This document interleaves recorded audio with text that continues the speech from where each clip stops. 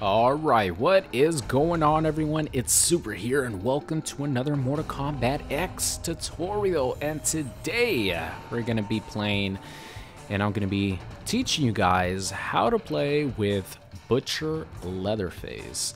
Of course, as always, if you guys do enjoy these tutorials, make sure you guys leave a like rating on the video. Let's try to hit over 500 likes again. That would be awesome. And down below in the description is a link to the playlist of all the tutorials that I've done so far. So here we go. He has a lot of tools that transition really well into each variation. So of course you guys know the best one he has is forward 1-2. Forward 1, well, let's just talk about forward 1. Forward 1 is a 7-frame forward advancing mid. I was gonna say forward advancing high. But this is one of the best punishing tools in the game because it is character length, it has a great hitbox, and it's 7 frames. It's really fast. One of the fastest punishing combo starters in the entire game. And of course it leads into forward 2, which you could hit confirm into anything you want. You could hit confirm into that. You know, with this variation you could hit confirm into his meter burn launcher. In Killer, you could hit confirm into the stance launcher, into the stance overhead. You could even trick your opponent and go for a cheeky unblockable and he might not be expecting it. In Pretty Lady, he could hit confirm into his up chainsaw. So it's just a great combo starter no matter what variation he plays. Moving on is his standing one. His standing one is actually pretty good for anti-airing. I don't know if Sub-Zero is going to be a good demonstration of this because his jump 1 is ridiculous. But as you guys see, his stand 1 is actually a really good anti-air. It's a good anti-cross-up. And once you get this, you could actually go into this. You know, you could hit confirm the stand 1. You could throw in, if you don't want to throw in the forward 1, you could just go into that. I never throw in the forward 1. I don't know why. It's just, I just like going into this. It gives you a little bit more damage if you go into this, into the forward 1. It gives like 2% more damage. I don't know. I just like going into this, but that's a great anti-air that he has. I don't know if it's a good anti-air like just like that, like straight up. It gets beat a lot. I'm not gonna lie, but anti-cross-up, it's really good. You know, and you get a full combo. For anti-air purposes, punch people in the balls, please. He has a really fast uppercut. It's really good. This is actually also a good punish because, like I mentioned, if you don't have meter or if you don't trust that you're going to punish properly with this, use this one. This is like a guaranteed damage machine if you know that your punish is going to connect, because 33% meterless is no joke. The way to make things safe with Butcher Leatherface is to always end your combos or always end your block strings into his overhead pounce.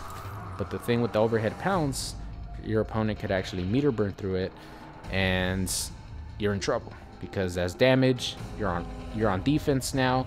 You don't have too many defensive tools as Leatherface in general. So that's one of the big downsides to Leatherface. You get pressured a lot. But you know, to keep it safe, you just go like this. If your opponent doesn't know about armoring through this or backdashing through this or doing something about this specific overhead move, guess what? If your opponent blocks this, you are +2. That means that you could try to go into your offense again. If you do this, you're +2. It actually doesn't guarantee you anything, but you know, you're at this advantage or you're at this spot and you're +2.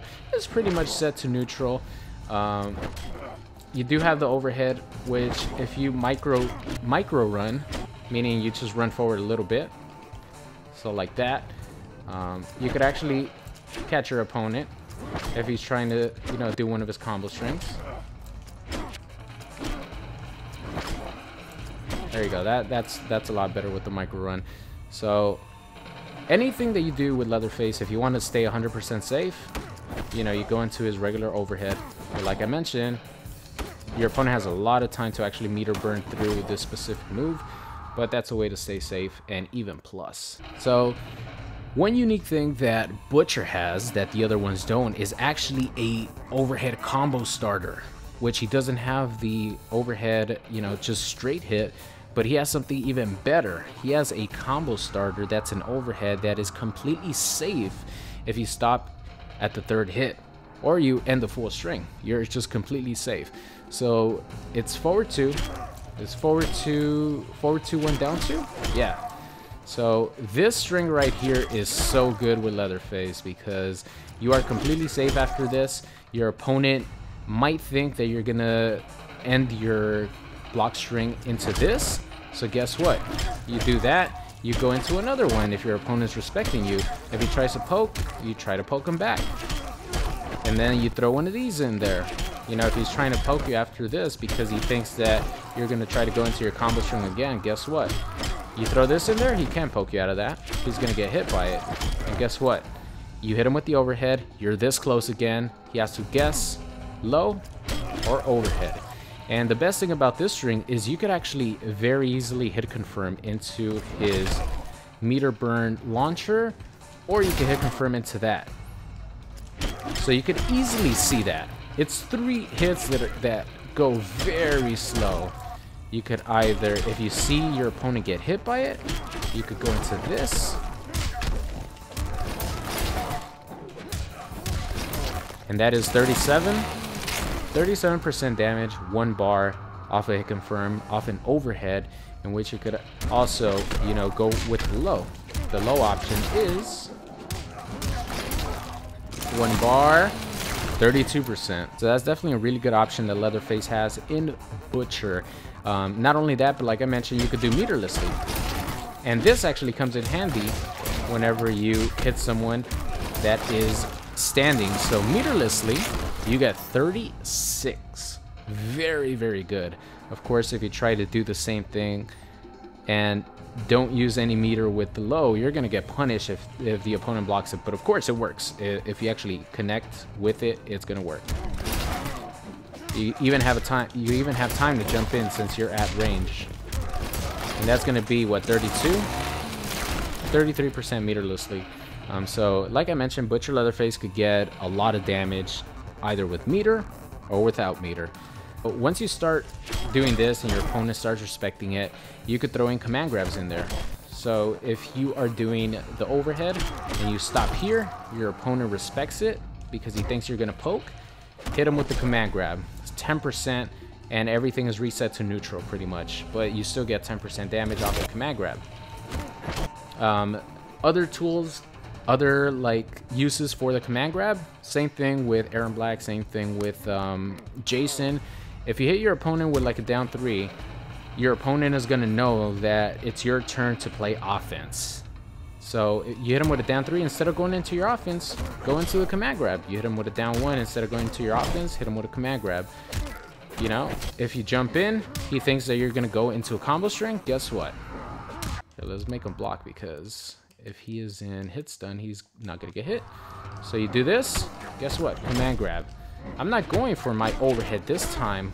I'm going for a command grab. So command grabs are really strong, especially with the options of an overhead and a low combo starter with Leatherface. Beautiful. Alright, so now that we got the basics covered with Leatherface, we got his strategies down, let's talk a little bit about his vortex. So if you guys don't know what a vortex is, pretty much it's putting your opponent in a situation, oh excuse me, animal, I am playing Leatherface after all, where you put your opponent in a situation where he has to guess between an overhead or a low, or in Leatherface's case, even a command grab.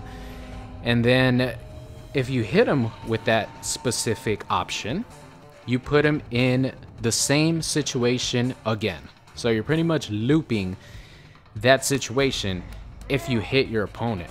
So Leatherface used to have a really, really strong vortex, because what would happen is the second hit of this was actually plus 20, somewhere around there, meaning you could get an overhead and a low for free without your opponent being able to do anything but guess.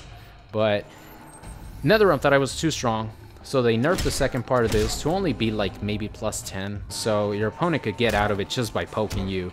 It's not even plus 10. It's not plus at all. As you guys see, like Sub-Zero is going to recover really fast. See, he recovered really fast.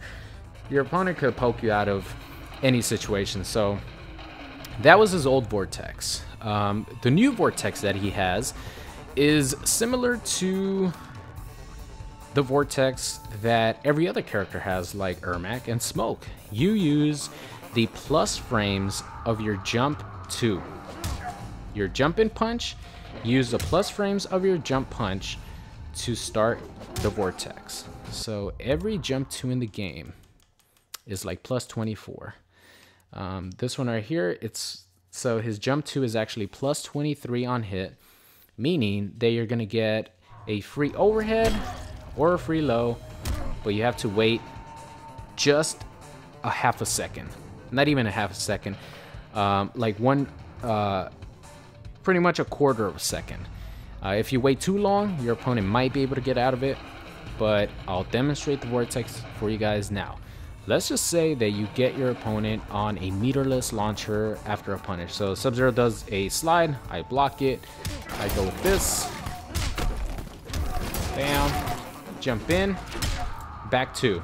Okay, so that is pretty much the base of your Vortex. That's not the Vortex, but that's like the whole gist of it. That's the easy part, you should say. So after you hit him with your back 2, what you want to do is jump over, and make sure you time this right because his jump 2 is actually very stumpy, as you guys see. So after you hit him with this, you jump over and you hit him. You have to be fast about it too. So you hit him with the jump 2. There you go. See, you have to be precise with it. It has to combo. Okay, it has to combo, because there's many times where even I mess up and it doesn't combo, and I'm like, why did my Vortex work? It's because it didn't combo. It has to combo for it to work.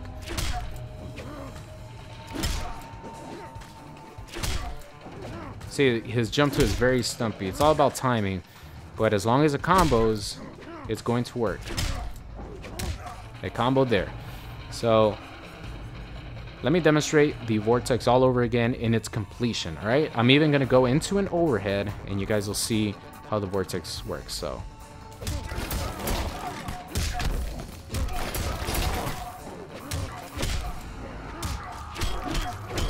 That was a bad example, but I'm glad that I actually got it wrong, because that's a perfect example of what's gonna happen if you hit your opponent too fast after your jump 2. If you hit your opponent too fast after your jump 2, you're going to keep on comboing and the Vortex is not going to work. You're actually going to have to go into your damage. So let me do that again.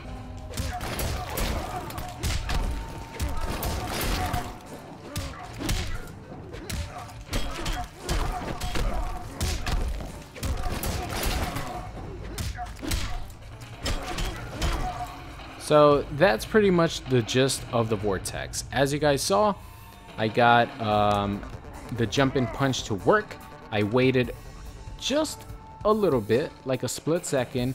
You go into either this or your overhead. Of course, I decided to go with this option, just, I don't know, I just did it. And that's pretty much how the Vortex looks. Like I mentioned, even I fuck it up quite a bit because his jump 2 is very stumpy and it has to combo after the back 2 to actually work.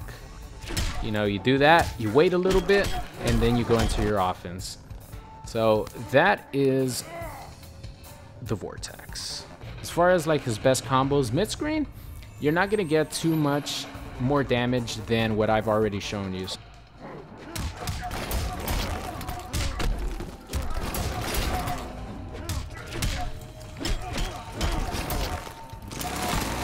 So that's like, you know, a pretty solid punish for Leatherface, or a solid jump in. If you do get someone with something like this, you know, you want to hit confirm into that. Pretty much everything applies the same. You always want to back to your opponent because it's going to give you that tiny bit of extra damage, and it's going to leave him in a stun state for you to go in for your overhead.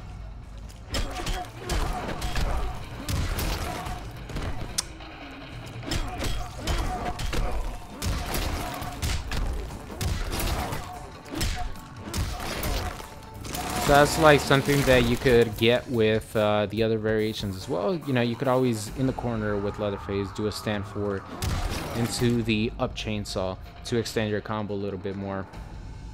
You could do it with the regular one as well.